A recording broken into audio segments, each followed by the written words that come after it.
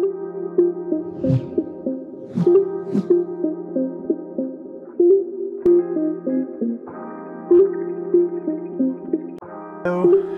and welcome to this flash webinar session dedicated to the SVP drifting buoy range in NKE. So I will introduce to you all the range of product and from the basic to the new application one. So as you can see, the range of drifting buoy is composed mainly of three versions. The first and basic version is the SC40 IG for sea surface current studies and oil spill trajectories.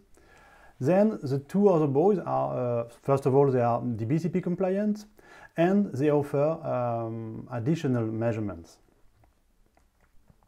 So the SC40 IG, so for the basic version, so this is a drifting buoy that transmits all the data using the Iridium SBD satellite system, including a GPS positioning.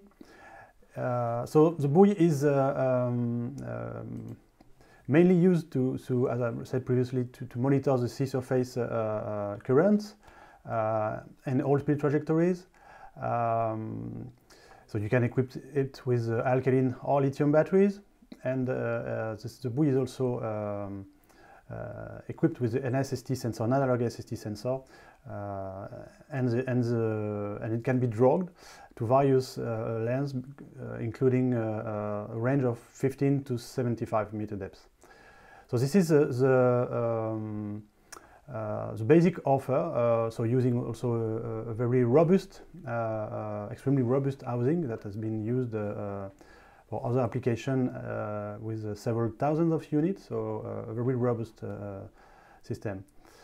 But this version is not yet able to offer the DBCP compliancy. So to complete this basic version, we have recently introduced modification to this initial design.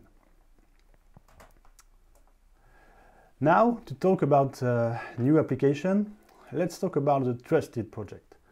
So, the Copernicus-funded Trusted project aims to provide fiducial reference measurement for the calibration of the temperature radiometer of the Sentinel-3 satellite constellation. In the framework of the project, a new type of surface drifter, the SVP BRST, was developed. So, the drifters are dragged at 15 meters and carry two temperature sensors, a standard SST sensor and one high-resolution SST called the HRSST sensor, coupled to a hydrostatic pressure sensor with a sampling frequency of 1 Hz. The buoy embeds also a barometer, a strain gauge, and an Iridium modem to send back observation data in near real time. Each component of the buoy, as well as the buoys, were tested to ensure that the new buoy meet the standards defined by the DBCP, by the Data Buoy Cooperation Panel. Then, a strong part of the project was metrology testing to ensure that the new instrument, namely the HRSST sensor, is tested and calibrated with full traceability to the international system, that is to say, to the international temperature standards with a determined uncertainty.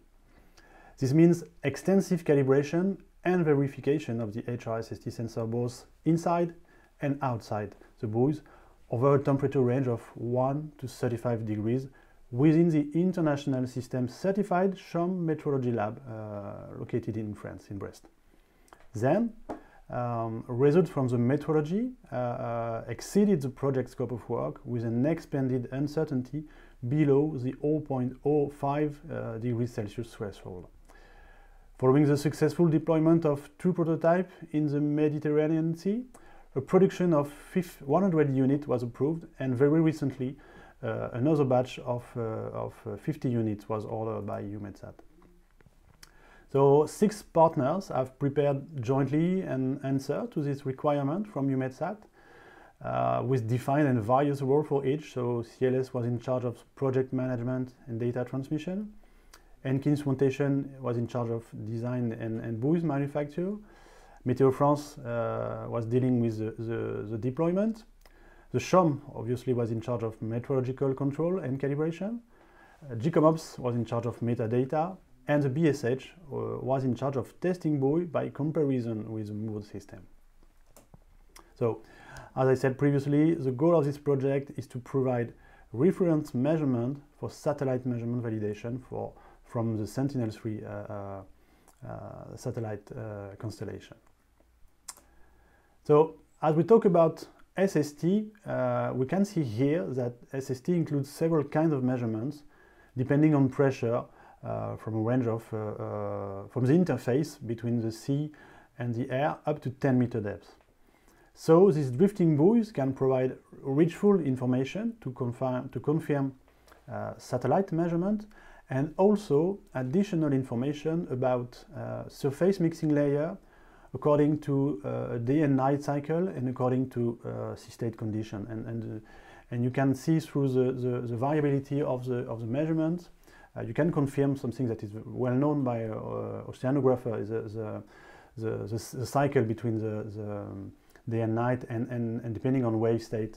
So the more mixed the weather, the seawater is in surface, and the less variability you can observe. So regarding the DBCP program, so I will not detail here what is the DBCP program, and you can find all information on OceanOps website, so previously called the GCOMOPS. But the main goal is to improve global forecast of weather and ocean condition. This worldwide community has established a design recommendation, and the new SVP HRSST buoy from NKE is fully compliant with all these recommendations. So now, if we talk about the development of the buoy to comply with the DBCP recommendation, the NKE SC40 buoy has been modified with addition of barometric measurement, with the modification of drag loss detection through a strain gauge instead of a submergence contact on the SC40 IG, and obviously with the addition of an HRSST sensor coming from the NKE range of sensor. This sensor was named the YSense TD. So you can see here the basic specification from this sensor, that is a lightweight instrument used in a wide range of other applications, and that have been adapted to fit in the buoy housing and to be easily dismounted, and we will see later why. A view now on the buoy integration. So we can notice all classical components of an SVPB buoy. So the SST sensor, the barometer intake, and the drag attachment, including strain gauge, to detect if the drag is still attached to the buoy or not. Then we can also see the new HRSST sensor, so protected by a small cap to reduce you see on the buoy on the bottom part on the left side, so to reduce the solar radiation influence. And now, since the third batch manufactured, by an additional mechanical protection to avoid the drag line to damage temperature sensor with the effect of high waves. So we can see now the HRSST sensor that has been designed to be easily removed from the buoy, and this is made to enable external calibration. So for one single sensor, or better, by batch to make cross comparison. So the sensor is very easy to calibrate or post-calibrate if buoys can be recovered. And this design will open a new field of application as different variable could be acquired and added to the buoy. So a few words about the metrology that is highly important in this project. The calibration and verification job was done by the SHOM, so the French certified laboratory in the international system. So with a two-step approach, calibration of all the sensor, of the 150 sensor, and verification of sensor once they are integrated in the buoy. This has enabled to demonstrate that the buoy has no influence on sensor quality and will remain below the requested uncertainty once the sensor is mounted on buoy. And the work of Schormann and KE within this project has been awarded during the Metro C Congress, but I will give you reference later in this presentation. So the third batch of buoy delivered has shown during the calibration excellent meteorological performance with an expanded uncertainty below 0.0026 degrees Celsius. So it's clearly far from the requirement, and it's probably illustrating that the know-how and the knowledge of NKE to manufacture this combination is increasing. So the buoy verification has also shown that expanded uncertainties, errors, are far less to the required of plus or minus 0.05 degrees Celsius, and confirm as well the increasing performance during the manufacture process. And to continue to illustrate the performance at sea, we can see now the result of verification of one buoy that was moored for approx 1 year, and the result show a very limited drift with a level of 10 times less than the EUMETSAT specification. So it means clearly the sensor behaves well and behaves well also for a long period. After 1 year, it's still, the performance is still very good. Then, once the buoy have been manufactured with the sensor calibration and buoys verification, so today 95 units have already been deployed, and the remaining 55 buoys will be deployed in 2021. So we can see here a few pictures of deployment. So here a focus on the deployment made in 2019. So mainly made by a scientific vessel, but the buoy has been designed to be deployed by a non-expert user or non-expert vessel, so as recommended by the DBCP program, with, for example, use of commercial vessel, sailing boats, and many other type of ships.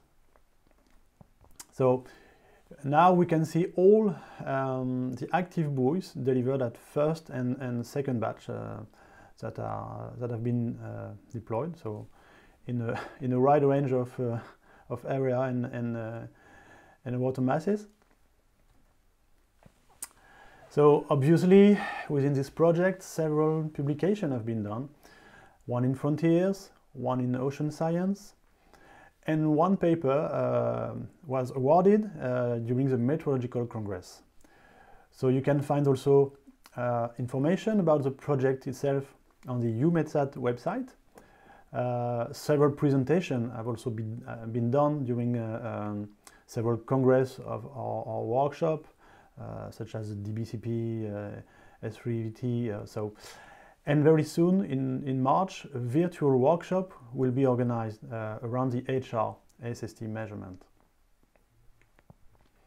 So we can see some pictures from the publication in Ocean Science from Paul Polly and all, relative to genesis, development, and initial results of the SVP BRST performance.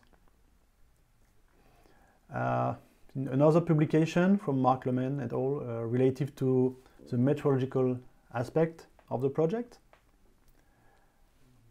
So you will be able to find all the link, just to say all the reference will be easy to recover, as the presentation will be available on the NKE website.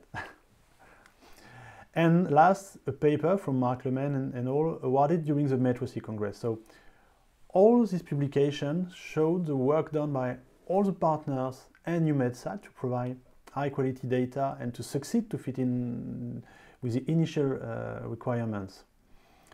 Some publication and result presentation will continue to be done and to given as a third batch of 50 buoy.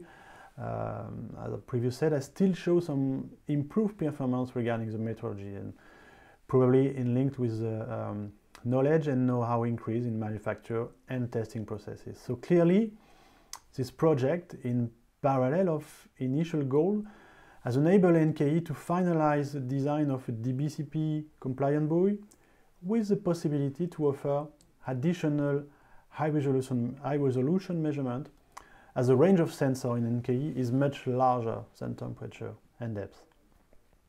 And the perfect example to illustrate this is a version called the SVP BSC that is based on the SVP BRST buoy design, but that is equipped with a Y-Sense CT sensor to make conductivity and temperature measurement. Obviously, the buoy is strictly identical to the SVP BRST version and offer a full compliancy with the DBCP program, but with the added value of high quality measurement for several additional parameters. And this will conclude the presentation to illustrate the new possible application, and we could also still include additional variables depending on your scientific need and requirement. So I hope the presentation has been clear enough to introduce the NKE drifting buoys range, and obviously I remain at your disposal to answer to questions you may have now or later.